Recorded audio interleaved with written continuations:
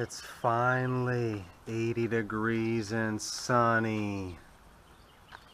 I just want to like skip work today and go for a bike ride.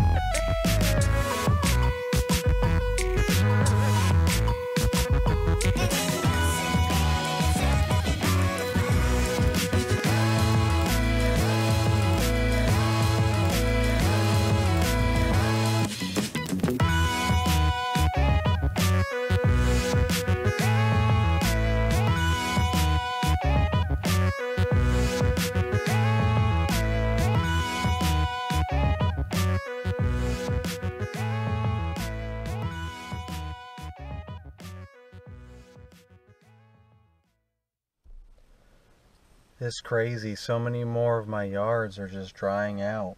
This weather is really bizarre this year. It's like it's the middle of the summer or something. I know I said this before, but I mean like it's just continually getting worse, and nobody's watering their yards for whatever reason. Like half the people haven't even gotten their sprinklers turned back on yet, and even gotten their backflow tests or anything. Like, you know, I don't know what the holdup is. I mean, this time last year I had already mowed at least once, and I guess maybe there's normally more rain this time of year, so everyone just kind of waits to the last minute to get their water turned back on and run their sprinklers. But everything's really drying out, so I don't, people got to get on the program here. I mean, there's no sense in paying someone to maintain your yard and get somebody to pay someone to treat it and put down fertilizer and weed control if you're never even going to water your yard. In the absence of rain, you're supposed to water your yard. Otherwise, there's no sense in wasting your money on fertilizing and mowing. It just doesn't make any sense. So hopefully people will get everything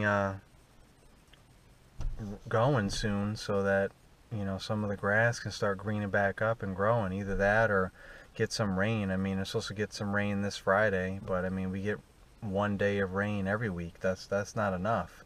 And I'm not saying I want it to rain every day, so that I'm having trouble trying to even find time to mow the lawns because they're all wet and overgrown. But this is the exact opposite of that extreme, so just something in the middle would be nice. Whatever. I mean, it is what it is. you know, you take what you can get. But hopefully we'll get some more rain soon, or people will start getting their sprinklers running so we can get some nice green grass again.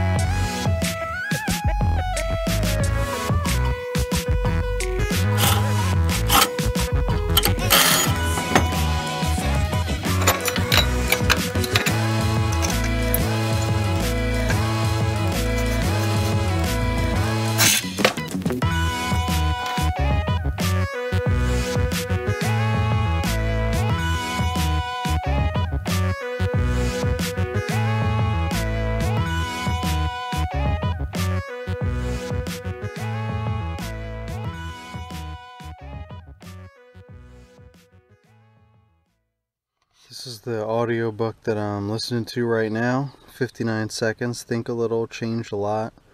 I just finished right here. I just finished The Secrets to Success by Eric Thomas. That book is awesome. I definitely recommend getting the audiobook for Eric Thomas's The Secret to Success, because since he is a really good public speaker, he's narrating his own audiobook, so you really get the full benefits of Eric Thomas. You know, the great speaker that he is. He's very passionate about everything that he speaks about, and so listening to him read his book just makes it all the better than just reading it. But you know, you want to read it, that's fine too. Maybe have both. Maybe listen to it and have a copy so you can make notes and stuff. Like, I remember, I think I saw him on Periscope once talking about his new book last year or something, and he was, you know, wasn't all that thick of a book, and he said it really looks more like a workbook than anything else, because that's what he wants it to be, is a workbook, you know, like, so you can follow along, highlight, make notes, bookmark things, you know, and just use it as a workbook for life. It's a guide. And you know, I didn't know that much about Eric Thomas other than him being a really motivational speaker, a really good motivational speaker, until I listened to this book. I had no idea what his story was and how he was homeless, you know, a high school aged kid that was homeless, and to becoming what he is now, you know, with his PhD and everything. I mean, he didn't even graduate high school. He got his GED, and took him 10 years to get 12 years actually to get his bachelor's degree, just because he kept you know, because he just didn't complete it. He would just quit basically. Actually, he got kicked out. He got excused from college at one point because his GPA was so low. He just never liked school, but it was something that he needed to conquer so that he could achieve his goals and his dreams and be the best inspirational speaker he could be. So he knew exactly what the struggles were that everyone was going through. So when he spoke to troubled youth, he could personally be the example of saying, look, I know what it's like. I know what you're going through. I've been through it all, and I came out the other side as Eric Thomas, as the hip-hop preacher, as, you know, whatever you want to say. And I'm here to tell you that it can be done. So it's just really awesome. I mean, it has nothing to do with business. It has nothing to do with being successful about anything specific other than life. It is about life and being successful with life. So I recommend that book highly. So before you judge Eric Thomas or label him as just another motivational speaker, read his book or listen to his book. He's not like everybody else, trust me.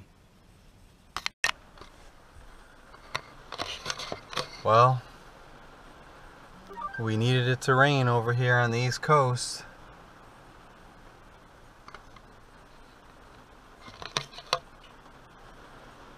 We finally got what we needed.